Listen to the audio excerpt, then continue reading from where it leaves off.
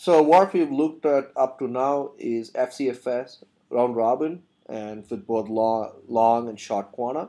And then we've looked at shortest job first, and then we looked at the preemptive version, which is the shortest remaining time first. The next thing we're going to look at is priority-based scheduling.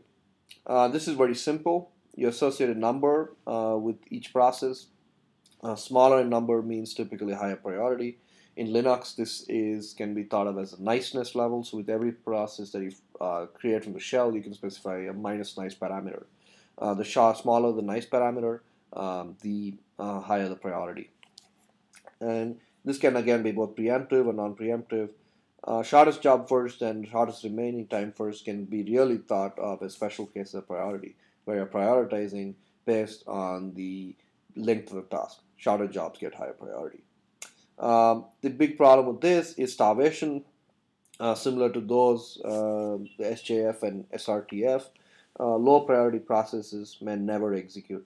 Maybe this is the desired behavior sometimes.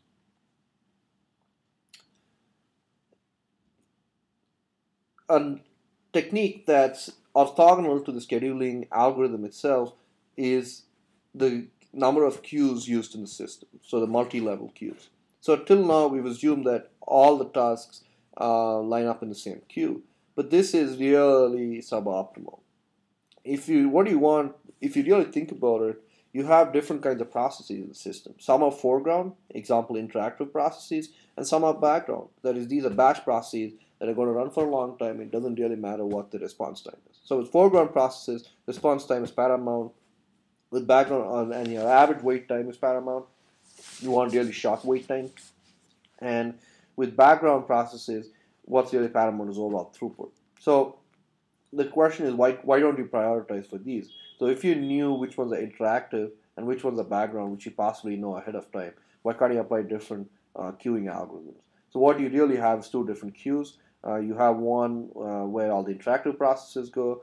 They get round-robin scheduling. Another one where all the background processes go, and they get FCFS scheduling. And how you schedule between the different queues, because at any given instant you got to pick which queue you want to run. You fix the priority for that. Possibly serve all the foreground ones before the background ones. So here's an example of a multi-level queue where I've kind of classified it into 5. You've got system processes, interactive ones. System ones is obviously at the higher priority because you don't want the system to slow down because of a user level application. You've got interactive editing processes where you care about the process only when you have keystrokes. Then you have batch, and then possibly you have something known as student. And so if you look at it, systems have the highest priority. This one, the priority is higher at if the queue is higher up in the figure.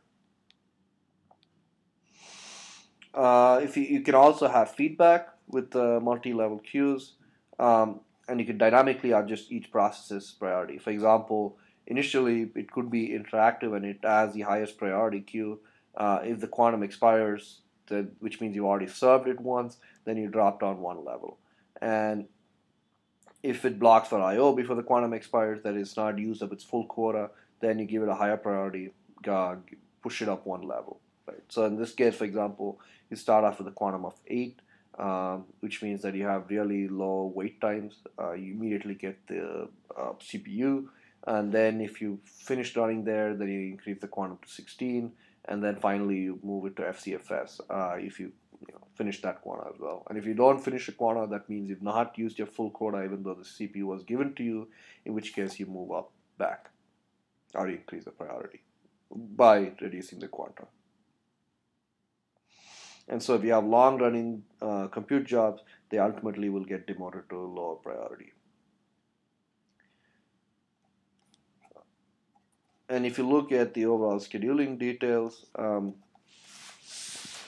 so this one approximates shortest remaining time first. CPU-bound processes are punished. Short-running I/O-bound processes are awarded. And the best part is that you don't need to predict the job runtime. You're relying only on the past. You're relying on the fact that if I gave you some CPU time and you got to use it, then you must be a CPU-bound process. And if you're a CPU-bound process, I want to assign you lower priority, right? And if you didn't get to use the CPU when I gave it to you, it possibly means that you had some I/O operation going on. And in such cases, you're probably short running on the CPU, and so I want to award you.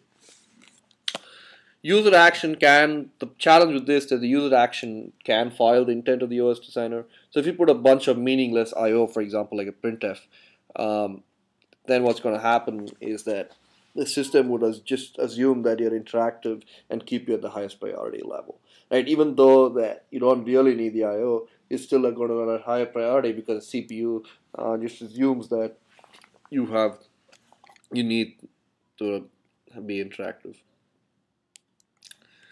Finally, an algorithm that's non-deterministic that we want, or is probabilistic, is lottery-based scheduling. You give each process some number of lottery tickets. On each time slice, you randomly pick a winning ticket. On average, the CPU time that you get is proportional to the number of tickets you give to each process. The big question is, how do you assign tickets? How many tickets do you give to each process? Uh, to approximate shortest remaining time first, the short running jobs obviously get more tickets. It's because the more tickets you have, the higher probability you're going to get picked. And if to avoid starvation, every process gets at least a minimum number of tickets. So if you have long jobs, they have at least as many tickets as the shortest short job. So well, short jobs can get more tickets. Long running jobs also have some tickets, and it's possible that they may get picked. And here's an example of this scheduling policy, and I would encourage you to go take a look at the slides for this. So to summarize, scheduling is the job of selecting a waiting process from a ready queue and allocating the CPU to it. It's important because, as we saw, based on the policy, based on what the system characteristics are, you could land up with dramatic different wait times and response times. The two metrics we care about are wait time and response time in this segment. Obviously, the other one that you could possibly care about is just throughput, which CPU utilization, so on and so forth. We looked at quite a few of these policies. The first one we looked at was FCFS. Pros is it's simple. Cons is that short jobs can get stuck behind long ones. Then we looked at round robin. Pros, better for short jobs, poor performance when jobs have the same length. Then we looked at shortest job first and shortest remaining time first, which is the preemptive version. Shortest job first is the non-preemptive version. These ones run the job with the least amount of computation left. Pros, it's optimal, it's provably optimal, so the average response time is always the lowest amongst any of the scheduling policies. Cons, it's hard to predict the future, it's unfair in some ways because you could have a long running job queued up behind a short running job. And then we looked at priority based scheduling.